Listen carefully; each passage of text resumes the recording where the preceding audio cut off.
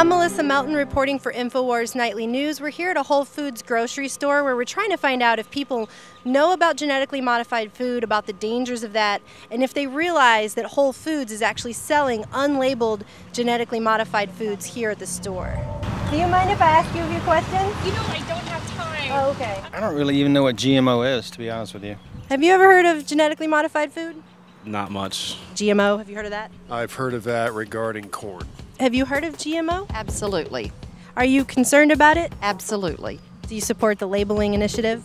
Absolutely. Would you be surprised if I told you that Whole Foods is selling unlabeled genetically modified organisms? Yes. Aaron Dykes here for Infowars.com. We're here to talk to members of the public today to find out if they're aware of GMO dangers and if they know what's inside this Whole Foods store. We have their latest press release, which admits that they do sell ingredients that include genetically modified foods. Have you heard about the recent study where they fed GM corn to rats and they developed tumors? Yes, I have. Are you shopping here partly to avoid genetically modified foods? Yes. Yes. I haven't had a problem with genetically modified foods, and no, that wouldn't be why I was coming to Whole Foods. So now, do they sell it or they don't sell it? This Whole Foods truck says, "What's cooking?" And unfortunately, to the dismay of most people, according to this press release they just put out, it's GMO, genetically modified organisms. Do you know what you're eating? Were you aware that Whole Foods actually sells unlabeled GMOs? I was not. And we're surprised about that. I think a lot of people probably are. Are you familiar with genetically modified food? Well, I've heard of it. Have you heard they've done studies recently that have shown that rats that are fed exclusive diets of genetically modified food actually get cancer, get tumors? That makes sense. You go messing around with nature, some weird things are going to happen. That's probably just the beginning of it. Probably. Do you ever shop at Whole Foods? You mean whole paycheck? Do you ever shop at Whole Foods here? Yeah, I work there. Are you familiar that Whole Foods put out a press release saying there's genetically modified organisms being sold in the store? No, I wasn't aware of that. While talking to the public, we were unknowingly approached by Whole Foods media relations spokesperson, Libba Letton. And as an employee of Whole Foods, do you find it concerning that Whole Foods has admitted in their press release that they're selling unlabeled genetically modified organisms? No, I think that unless a store is all organic, every store in the country sells unlabeled genetically modified. Well, do you think that it's fair to say that most people who come here come in search of organic whole foods and they think that what they're buying is probably not genetically modified, and so to have unlabeled GMO is kind of against that whole advertisement? I don't know what people think. I think they come here for organic food. I think they come here for healthy food.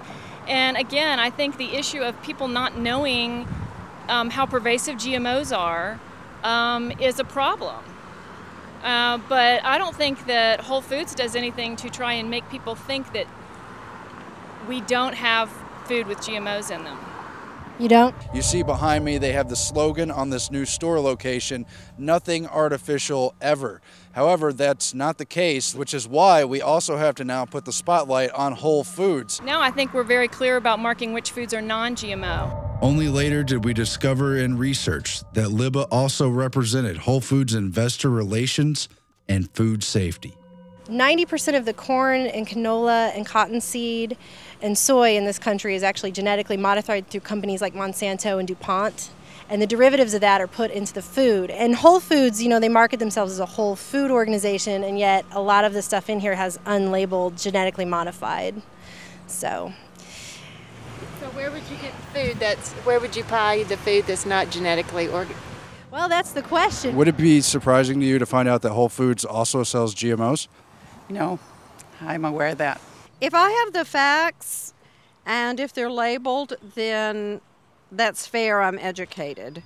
If they're not labeled, then I'm concerned. GMOs are one of the banes of our society right now, of our globe. Well, I'm not really opposed to it. I mean, I think that most genetically modified food out there is actually safe and tested. A lot of it's going under FDA review. As long as the science is sound, I'm okay with it. What does the FDA say about this?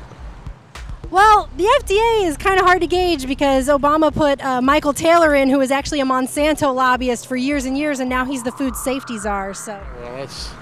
Well, isn't that politics as usual, huh? If it is linked to cancer, I'd certainly like to know about it and stay away from it. We don't know it was genetically modified unless we test it. Is there any plans to maybe do some testing? To test every product in the store and see if there's GMOs in them? Yeah. Wouldn't it be easier to try and get some sort of federal requirement that all foods with GMOs have a label on them? Here we go. Are you rolling? Hi. Everything okay? Yep, we're just asking people what they think about genetically modified organisms and Proposition 37. And Okay. Just make sure we're 3 feet from the curb at all times. Okay.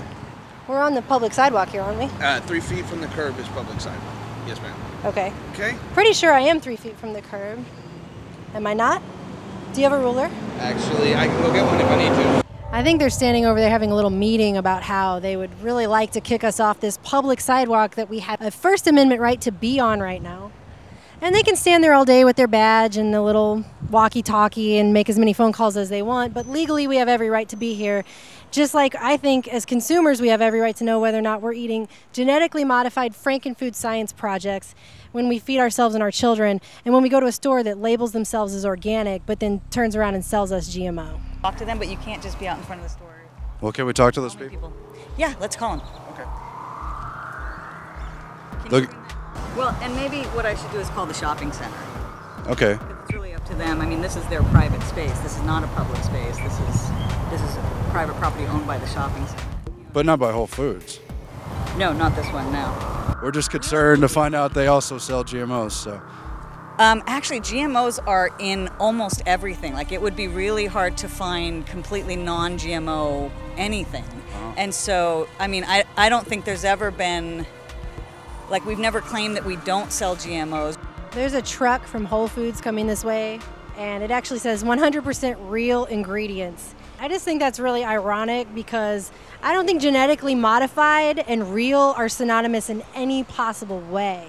I mean, a unicorn Pegasus is real because I wrote about it in a book, but is it real? Something I created in a lab? It's a genetically modified frankenfood science experiment. That's not real, and it's not food, at least it shouldn't be. Whole Foods was like one of the last large bastions of organic food, whole food, safe food. And that's why I think most consumers shop here. And then to quietly admit in a press release that isn't posted anywhere in the store, you have to go and search for it on their website to get it, that, oh yes, our food does contain genetically modified organisms, is just hypocritical to the nth degree, and it's dishonest and it's wrong.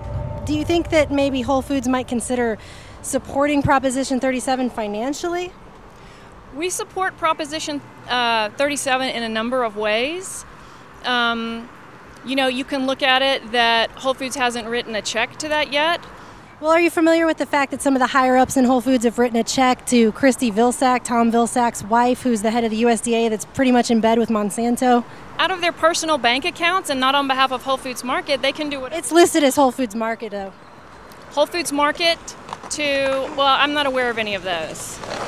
He's also financially bankrolling Obama, who put, Michael Taylor, who's a FDA food safety czar, and that guy's been a Monsanto lobbyist for years. What about the donations to Gary Johnson? I don't think it's like tit for tat, one good donation, one evil donation. I mean, that doesn't make any sense. Only the bad ones matter. It sends the wrong message, don't you think? No, I think our actions send the message. I think private donations made by executives sends messages from them personally about what they're doing. So what's all the fuss about Whole Foods and GMO? Well, it seems the bigwigs over there got pretty chummy with the USDA when they were hammering out the deal over Monsanto's deregulation of GE alfalfa. Now, Walter Robb from Whole Foods is donating to Christy Vilsack, the wife of Tom Vilsack, who heads the USDA department. Tom Vilsack bent over backwards for cloning, pushed GMOs into the mainstream, opened all the doors for Big Agra, and even stood up for the open-air experimentation of GMOs that had biopharmaceuticals blowing in the wind. Then, Obama appointed Tom Vilsack to be Secretary of Agriculture so he could help fast-track GMOs big time. Now Tom Vilsack's wife, Christy, is running for Congress there. But don't worry, her opponent, Steve King, is also bought out by Big Agra and the biotech industry. The only question is, why would Walter Robb, or any organic industry executive, want to cut checks to the wife of someone who's fought Monsanto's fight every step of the way and done nothing but deceive the organic industry about regulating GMOs? Well, what's really kind of troubling about Whole Foods also is that while they won't back Proposition 37 financially, some of their higher ups have financially backed and donated to the political campaigns of people like Obama, who put in Michael Taylor as our food safety czar, who was a Monsanto lobbyist for years. He's now the FDA food safety czar. You've got them financially backing Tom Vilsack's wife, and he's the USDA Secretary of Agriculture, who's totally in bed with Monsanto. So it's like, you won't give money to Proposition 37, but some of your higher ups are personally giving money to people they should be 100% against. So I completely agree with that. I mean, they're all corrupt. It's disappointing. They're really big business and they're getting bigger all the time. And Mackey has a pretty good history of not straight dealing. So, Mr. Mackey, I would tell him to go straight south. As we try to protect ourselves through organic food and avoid GMOs, are we making Whole Foods a sacred cow, hoping they're an ally for our cause of eating natural, wholesome, organic foods, when in fact their leadership has sold out to the USDA, has met at the table with Monsanto, and has compromised with them, and in fact stocked GMOs on their shelf? The science is in. The recent GMO study on rats serves as a stark reminder that what we don't know can hurt us. And duping an already uninformed public is just plain dangerous and evil. While we agree that labeling non-GMO is a start, it simply does not follow that Whole Foods knowingly selling GMO products without at least warning the public, not just with some quiet press release, but with actual signage on store shelves, is wrong. Waiting for bought and paid for politicians to fix the problem is nothing short of leaving customers to fend for themselves against a clear and present danger while raking in the profits. For Infowars Nightly News, I'm Melissa Melton. And I'm Aaron Dykes.